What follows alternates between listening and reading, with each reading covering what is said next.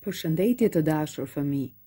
Besoj se tani jemi ngritur nga krevati dhe e keni ngrënë mëngjesin. Ja, ne u takuam sërish bashkë me mësuesen për të vazhduar mësimin. Gjithë këto ditë ne kemi trajtuar temën erdhi pranvera dhe një ndër karakteristikat e stinës së pranverës është çelja e luleve shumëgjyshe. Ju ndoshta në shtëpitë tuaja do të keni një lule që e keni vendosur në dritare ose e keni të mbjedhur në obor. Edhe ne, sot, në librin 9 miqt e mi, do të flasim se si mbyllet një lule. Shikojmë me kujdes figurën. Cilat janë këto personazhe kaq të dashur për ju? Arushi Ada dhe Flutra Fufu. Çfarë duan të bëjnë ato? Duan të mbjedhin një lule. Atëherë, cili është veprimi i parë që duhet të bëjmë ne për të mbjedhur një lule? Duhet të mbushim një vazo me dhe. Kush do më thot nga ju fëmijë se çfarë po bën Arushi Ada? Arushi Ada po hedh farën e lules dhe e mbulon atë me një shtresë dheu. Më pas që lulja të rritet, çfarë duhet bëjmë? Duhet që lulen ta ujisim për ditë, që lulja të rritet. Por lulja ka nevojë edhe për dritë. Pra, duhet që lulen, vazon, ta vendosim në një vend me dritë, në dritare ose në obor. Dhe më pas e ujisim çdo ditë dhe vëzhgojmë rritjen e saj ashtu siç po vepron Arushi Ada dhe Flutra Fufu.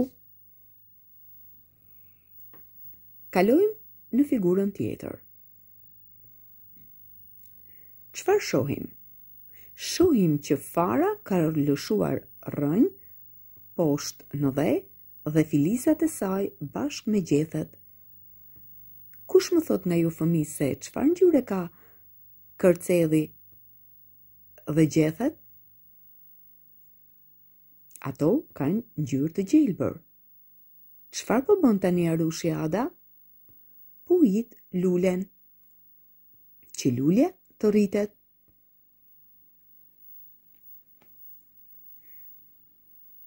Shikoj me vëmendje. Arushi Ada çfarë ka marrë në dorë? Arushi Ada ka marrë në dorë 1 metër për të parë se sa është rritur lulja.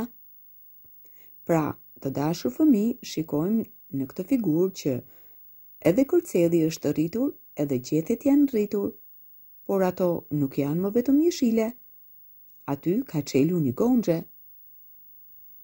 Por çfarë është gongxhja?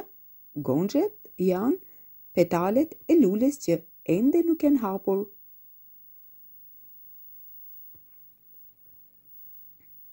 Ja, shikojmë këtu. Lulja sapo ka çelur.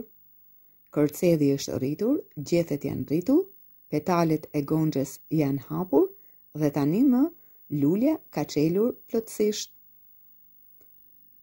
Ua, sa bukur! Lulja pas ka çelur. Sa të gëzuara janë tani Arushi Ada dhe Flutra Fufu. Ja pra, edhe ju fëmijë, do të mi tregoni mësueses se si mbyllet një lule dhe të merrni një lule në dorë dhe të më tregoni se cilat janë pjesët kryesore të lules. Ju përqafoj shumë dhe punë të mbarë.